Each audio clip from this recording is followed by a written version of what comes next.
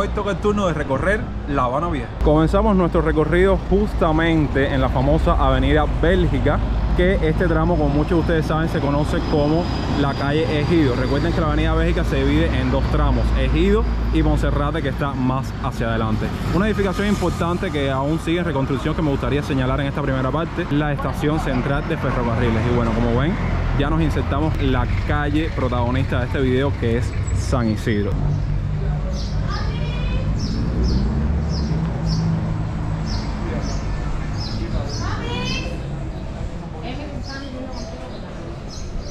Hay una parte de la calle que está en reconstrucción y ponen estos cestos para impedir el paso de los autos.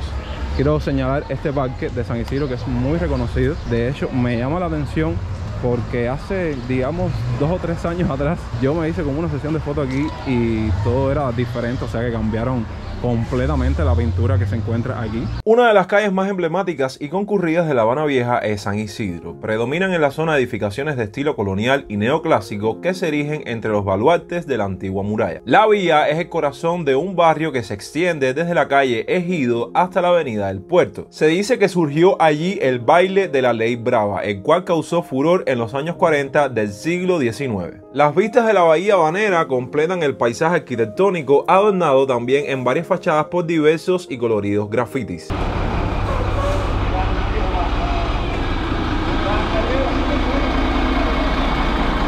Un restaurante bar muy reconocido de esta calle de San Isidro es Yarini. Se encuentra justamente en San Isidro número 214. Bueno, no pudimos entrar, todavía está cerrado. Abre sobre las 3:30 de la tarde. Existe una vivienda que despierta el interés de los visitantes que conocen la leyenda de Yarini, arquetipo de proxeneta cubano del siglo XX, cuyo trágico deceso suscitó el nacimiento de un mito en la historia sumergida de La Habana. Todo esto ha cambiado porque recuerdo que aquí había muchas pinturas conmemorativas por un evento que hizo una tienda aquí independiente que tiene como nombre Clandestina. Y recuerdo que todos estos muros, todas estas puertas estaban con pinturas en conmemoración a ese evento y se quedaron plasmadas ahí por mucho tiempo. Este es otro de los parques de San Isidro que me encanta muchísimo. Vamos a bordearlo y vamos a mostrarle un poco. Esta expresión del arte urbano predomina en San Isidro a propósito de un festival comunitario. Entre las numerosas edificaciones del barrio, que algunas datan del siglo XVII y XVIII, destaca la belleza de la iglesia del Espíritu Santo, la iglesia de la Merced e iglesia de San Francisco de Paula, así como la fachada del Hospital San Francisco de Paula.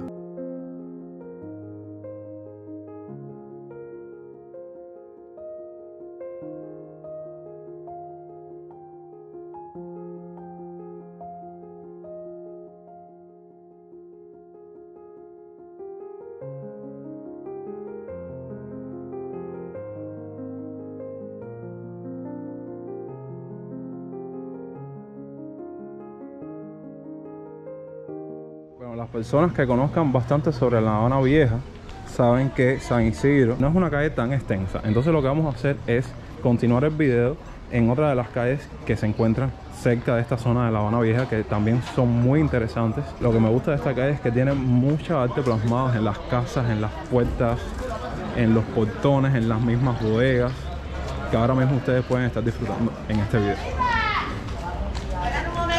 Se llama Vía. Vía te llama.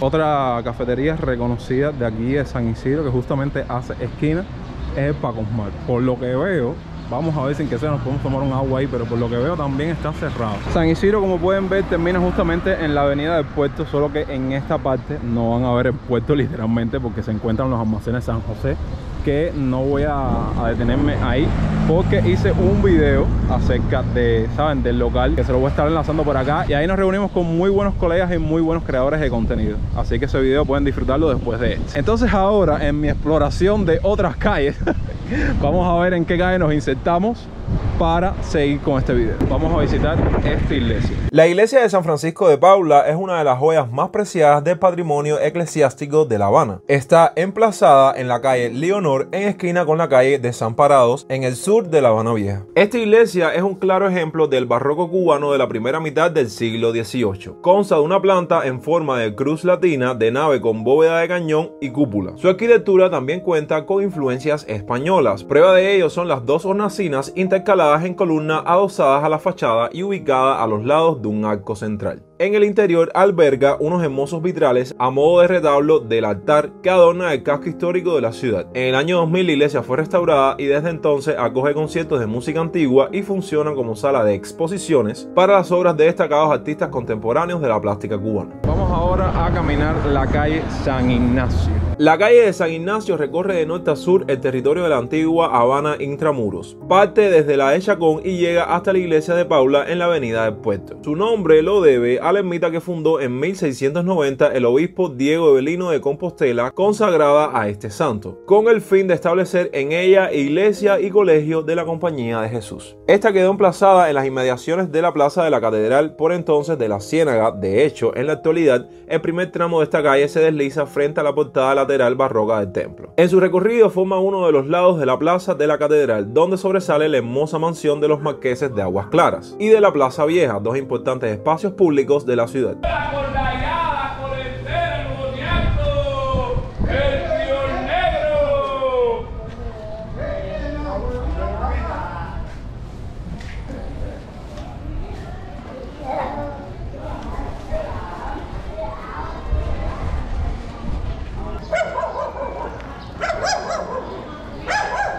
Miren lo poderosa que puede llegar a ser la naturaleza. Increíble.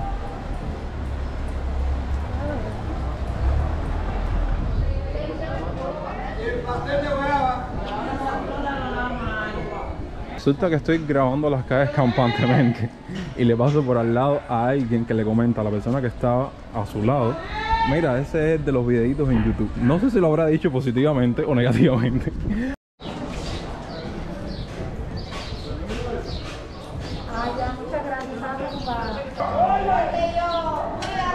A ver si podemos entrar ahora.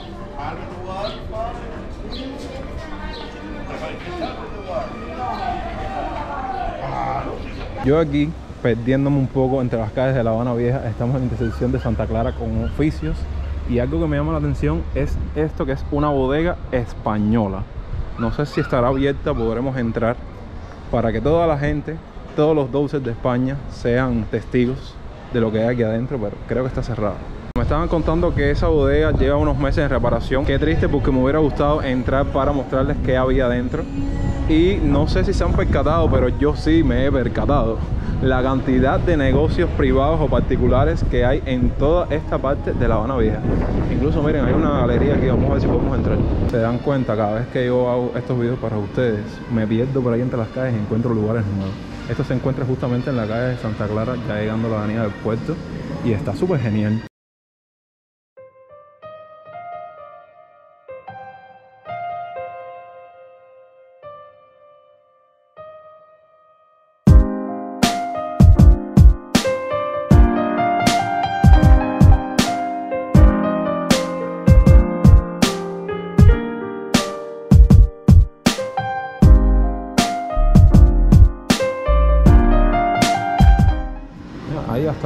Allá está, vale. Buenos días. Miren esto. YouTube es Java. Si la empresa de YouTube existiera en Cuba, me encantó.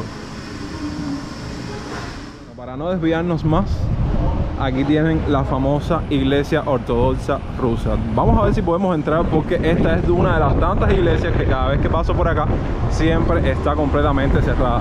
Pero sí les digo que por la arquitectura que presenta la misma, es un lugar muy fotografiable, muy instagramiable, que muchas personas vienen acá a hacerse sus fotos.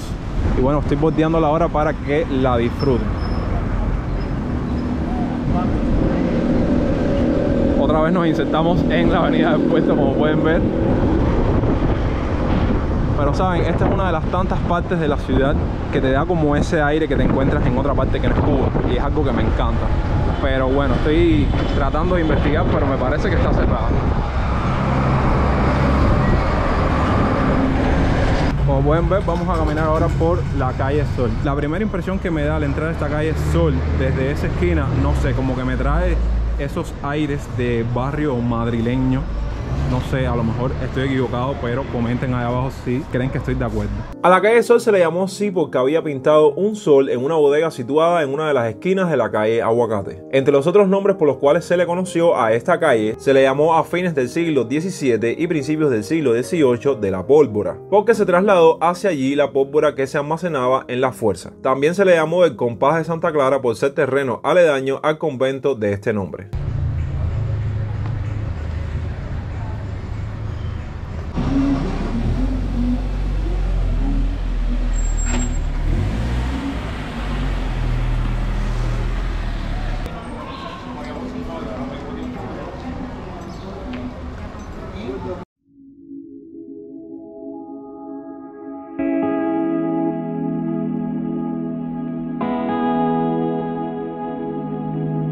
Ahora vamos a dar con una parte bastante, pero bastante concurrida de esta calle Sol, que es justamente ya el tramo que está más pegado a Ejido, y se van a dar cuenta de lo que estoy hablando ahora mismo. El pastel de guayaba.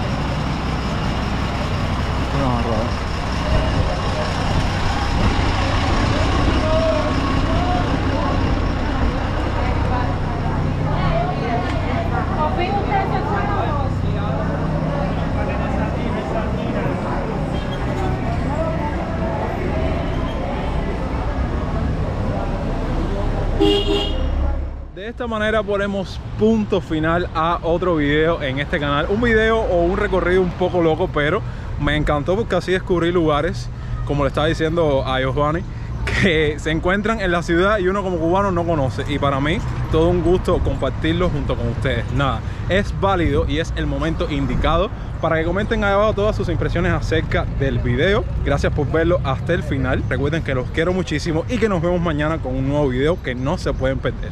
Yo soy Jonix y hasta entonces, pura vida.